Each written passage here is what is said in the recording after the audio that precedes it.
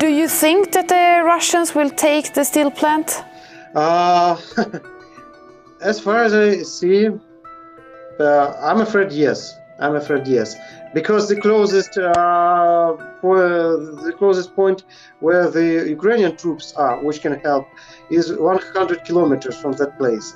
So only a miracle maybe can save these defenders.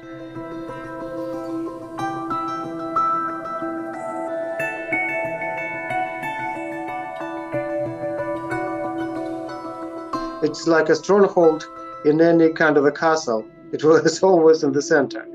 So yeah, in military meaning, this Azovstal plant is just an ideal place for defending.